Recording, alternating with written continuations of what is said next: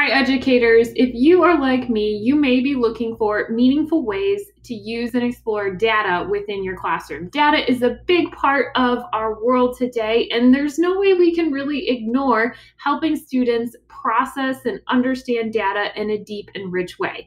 And I think slow reveal graphs offer one way to do this with students. So if you're more interested in slow reveal graphs and how to use this instructionally with students, head over to slowrevealgraphs.com. You're going to find a wealth of information, including places that you can read more about them, resources that are already developed, and more. I even found some great webinars on their site. Now, I'm not going to focus on what it is in the instructional aspects, but I do want to take a moment and focus on the technical aspects of how you can create your own. Now, this may not be the end-all be-all. Some of you may have far more technical ways to do this that make them look even better, but I want to start simply with how do you take those graphs you find and crop and change things around within Google Slides so that you can use this as a slow reveal graph in your class. So I'm heading over to the New York Times.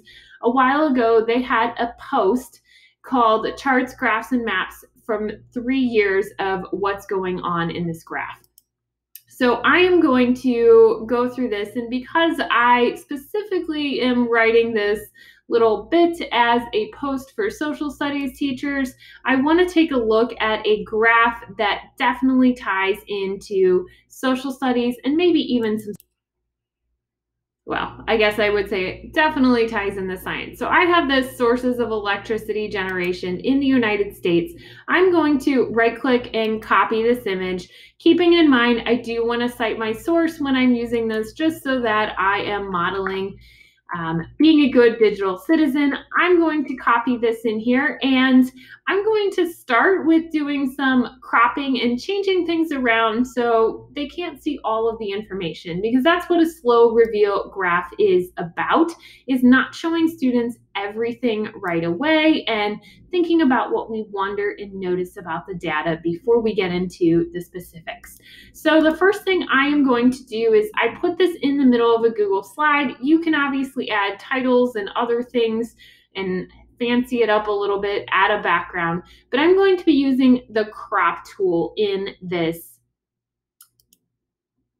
graph. So I'm going to click on crop, and then I'm just going to drag this down.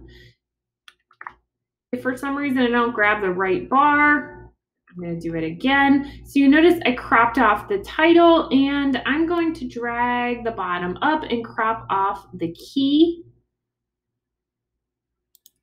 as well. Okay, I have what I want there, but maybe I want more information gone from this graph as well. Maybe I want to remove these titles here within this graph. So I have my first graph partially done. I am going to take, and because these are within the picture, I can't quite crop them out. So I'm going to draw a box over them. And I could simply just leave it as a white box over top of the graph. There's nothing saying that you can't do that. It may cause some confusion depending on my student's age, or if I don't think this looks quite as graphically pleasing. I can also use another really cool tool called a color picker that is going to let me fill in these boxes with the exact same color, so then students don't even realize something is missing. So I do have one more. Oops. I'm going to just copy that, and I'm going to cover over this wind here as well. Dragging it in.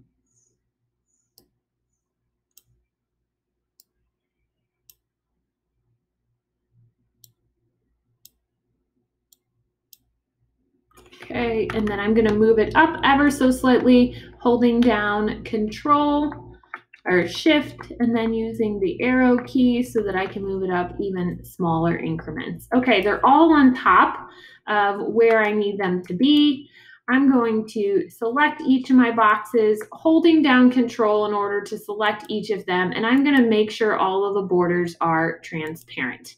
Now, the next thing I'm going to need is some type of color identification. There's several extensions out there. I happen to use Color Pick Eyedropper. It's a little clunky, but it works.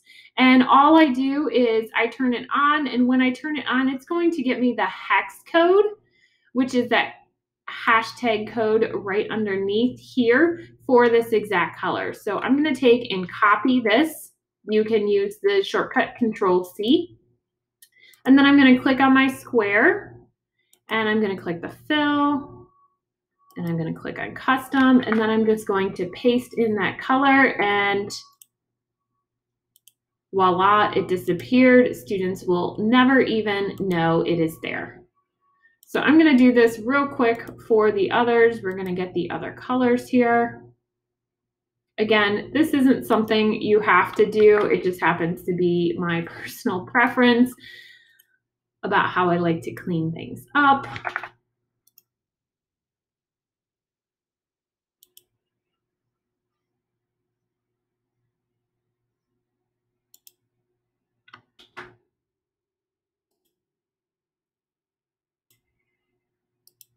And you'll notice all of these custom colors are now coming into this slide deck so that I can use them later and I don't have to look them up again.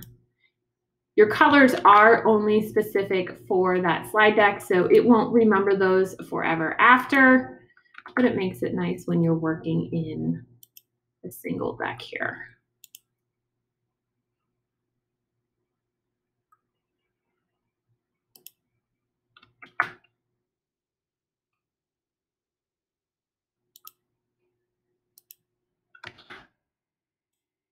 Okay, I have all of those filled in and I'm ready for the next part of my graph. So all I'm going to do is copy this slide. I'm going to do a Control C and then a Control V while I am on that slide selected over here. And in this one, I'm just going to go through and I'm going to find those rectangles and I am going to delete them. You could also move your picture up ever so slightly so you can quickly see those rectangles and delete them. But all you can see through what I'm doing is I'm using just shape tools and the crop tool to kind of manipulate what it is that I'm showing in my graph. So there's part 2, and then I'm going to copy 2 into 3, and this time I'm going to go back and click on the image and hit the crop, and I'm going to uncrop the key. I might need to move my out a little bit so that I can uncrop the key and show this here.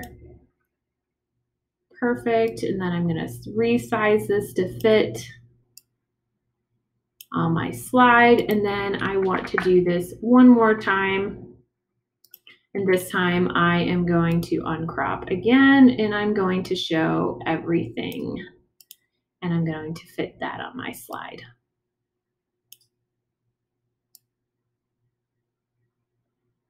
So obviously you as an educator would want to read a little bit more about slow reveal graphs and then make decisions based on what it is you're trying to work on with students, the types of questions you want to ask students, and also your grade level on what data you'll want to reveal in each step. Now, the really important thing when you go to use a slow reveal graph that you created yourself is that you do this in present mode.